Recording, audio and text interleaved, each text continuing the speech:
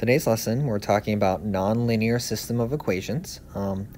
So here we want to kind of look at the possible solutions you would have if you were looking at a parabola and a line. So sometimes you would have no solution, one solution if they're meeting at the vertex or like at a tangent line, and then two solutions if the line actually crossed the parabola at two different spots because of the U shape. So here, we're not going to graph to solve these. We're going to use either substitution or elimination.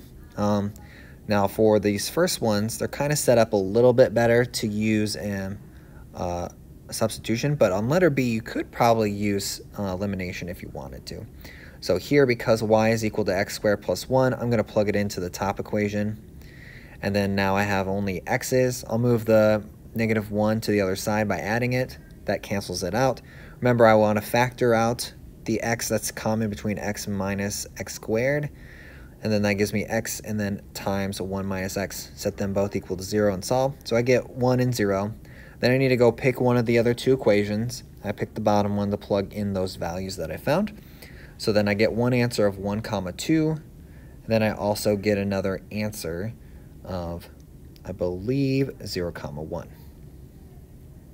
And those would be my two answers. So this would be a two-solution possibility. Okay, letter B.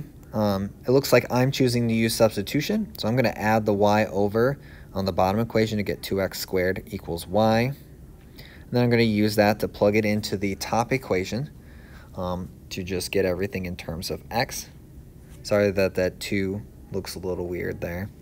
But I'll move the negative 2 to the left side and then put this kind of in standard form. Now I don't like the negative in front of that first term, so I'm going to divide everything by negative 1. That'll just make it easier for me to factor, but it doesn't matter. You don't have to do that. So then here I factor, and it looks like I could get 2x, I believe,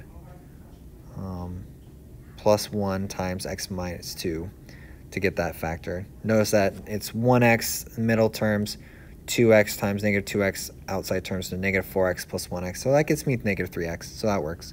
And then I set those both equal to 0 and solve. So I get negative 1/2 and I get 2. And then just like the last one, I'm going to plug those in to see what y values I get using the equation that I kind of set up to get me to this point. So plugging in negative 1/2 gets me 2 times 1/4, which that ends up being 1/2 anyway. So my ordered pair would be negative 1/2, 1/2. And then plugging in 2 squared is 4 times 2 would actually get me 8. So then 2, 8 is my other possibility. Okay. Now sometimes you may have a line in a circle or ellipse. These scenarios will be the same. So I could have no solution, one solution where the line is tangent to one side, or two solutions where it just goes through. So kind of the same possibilities as a parabola and a line. Okay, here I'll choose to use, because there was one in a line, substitution sometimes is a great great use. It's usually not going to be elimination because one of the equations is going to have a bunch of squares and the other one's not. So using elimination, you don't really want to square your equation that's a line because that adds different complications. So it's just easier to use substitution with these kind of problems.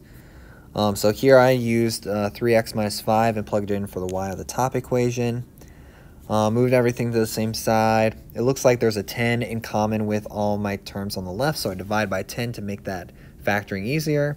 So then I'm able to get 2 and 1 for my x values. And then I go to my y equals 3x minus 5 and plug in 2 and 1 in for that. So when I plug in 2, I get the value of 1. So I have the ordered pair 2, 1. When I plug in 1 for my x value, I get the value of negative 2. So then my other ordered pair would be 1, negative 2. And those are my two answers. Okay, letter B. Here, if I want to use substitution, I'm going to have to move something over. So I'll move the 3y over to get x by itself in this case. And then I'll plug it in for the x of the top equation. And then I'll have to FOIL that out.